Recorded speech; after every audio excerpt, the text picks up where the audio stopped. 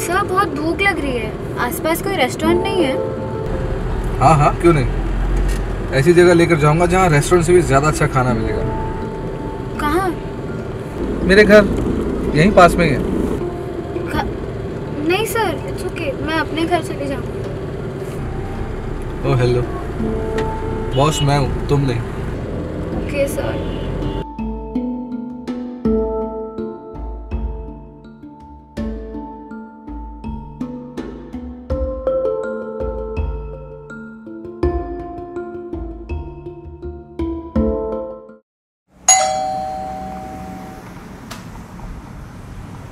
हाय प्रिया।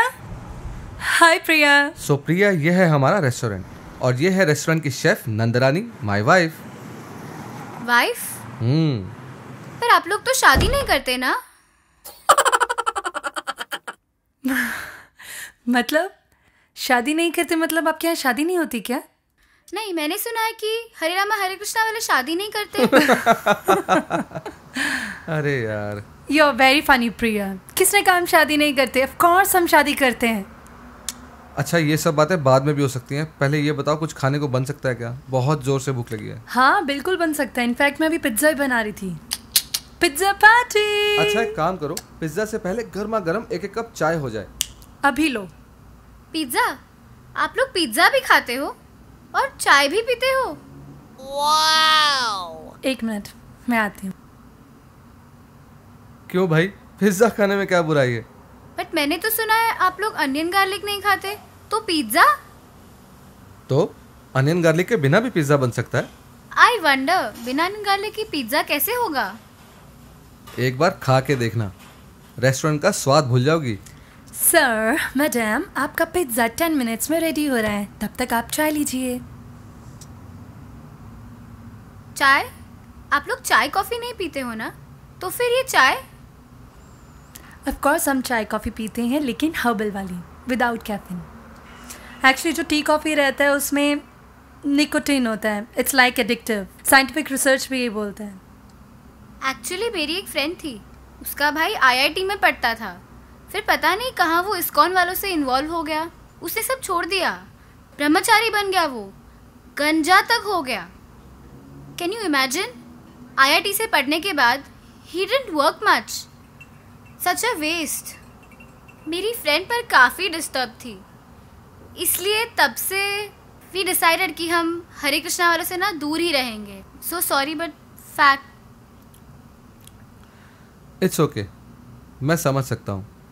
In fact बहुत सारे लोग होंगे जो ऐसा ही सोचते होंगे जैसा तुमने अभी कहा कि IIT से पढ़ने के बाद कोई ब्रह्मचारी आश्रम ज्वाइन कर ले।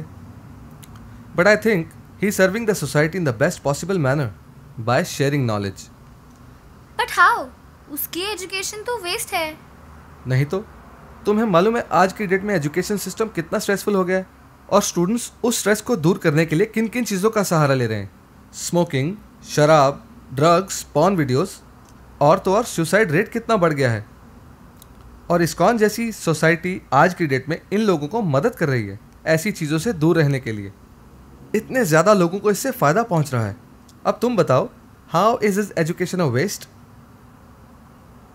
जैसे साइकेट्रिस्ट हैं, वो लोगों की मेंटल प्रॉब्लम को सॉल्व करते हैं, उनको हम बोलते हैं डॉक्टर्स।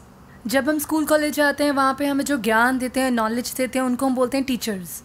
वैसे ही जब हमें किसी को ड्रग्स की प्रॉब्लम रहती है, ड्रग्स एडिक्टिव होते हैं, तो उन्हें जो डील करते हैं उन्हें हम बोलते हैं रीहैब कंसल्टेंट्स, द सेवियर्स।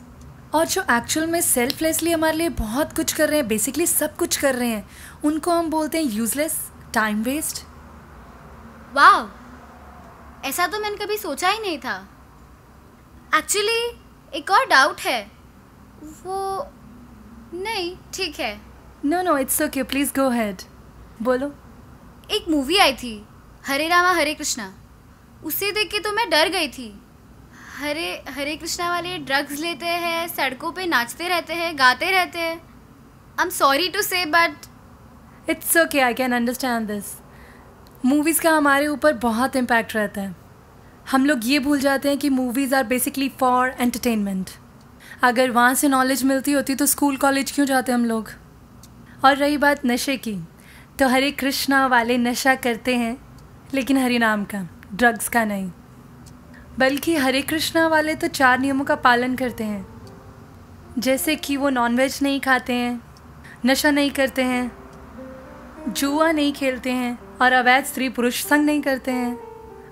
अब कहाँ बोला जा रहा है कि हरे कृष्णा वाले इन सब चीज़ों को एनकरेज करते हैं? रियली? मुझे तो ये सब नहीं पता था। एक्चुअली इस्कॉन एक ऐसी संस्था है जिसको बिना किसी पर्सनल मोटिव के और बिना शास्त्रों में हेरफेर किए बगैर हमारे वेल विशर श्रीला प्रभुपाद ने बनाया था। उन्होंने हमें वो ज्ञान दिया जिसकी वजह से आज कितने लोगों की जिंदगी टेंशन फ्री है। एक्चुअली स्पीकिंग आई फेल्ट कि हरे कृष्णा वाले बहुत स्ट्रिक्ट है। ये मत करो, वो मत करो, ये मत खाओ, वो मत खाओ। That is negative way of seeing things. तुम योगा करती हो? हाँ। ये भी तो योगा ही है और बहुत पॉपुलर है, भक्ति योगा। किस तरह से आप कृष्णा को अपनी जिंदगी में लेकर आए, इस चीज को सीखना, और टेंपल जाकर इन चीजों की टिप्स भी मिल जाती हैं। So no problem. पकी पकाई खीर, कॉपी पेस्ट, स्क्रिप्चर से उठाया और कॉपी कर दिया। I just love this. सो ऐसे होते हैं रियल हरे कृष्णा वाले। और हम सब लोग एकदम नॉर्मल हैं। We go to schools, we go to colleges, हम घूमने भी जाते हैं, हम पार्टी भी करते हैं, शादी भी करते हैं और पिज्जा भी खाते हैं। Wow, this looks so yummy. ये तो सच में रेस्टोरेंट वाले से भी अच्छा है। मैं टेंपल आ सकती हूँ क्या? या श्योर, बट ये सब हम तुम्हें टेंपल बुलाने के लिए नहीं कर रहे हैं। Choice is yours. लेकिन हम सिर्फ इतना चाहते हैं कि तुम्हारे मन में किसी के लिए भी कोई गलत फहमी नहीं रहनी चाहिए, इस्कॉन के लिए या कोई भी। जो भी तुम्हारे मन में है बस क्लियर कर दो। That's it. Thank you sir, thank you ma'am. बहुत मजा आया आपसे मिलके। Same here. Bye bye bye bye.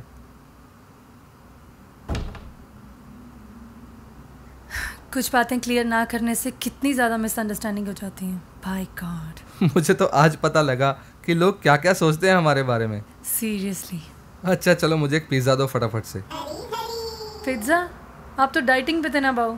आज कोई डाइटिंग नहीं है। No pizza please. और यार सुनो मेरी बात। नो, आज का और मुझे आज तो पिज्ज़ा दे दो यार। मैंने आज एक भी पीस नहीं खाया, इतनी भूख लग रही है मुझे यार ऐसे। Hare Krishna, if you like this video, please subscribe to our channel and do not forget to hit the bell icon. If you would love to help Madhavas to contribute to our next project, you can donate by clicking this button. So keep on watching more videos to have super blissful life. Stay tuned.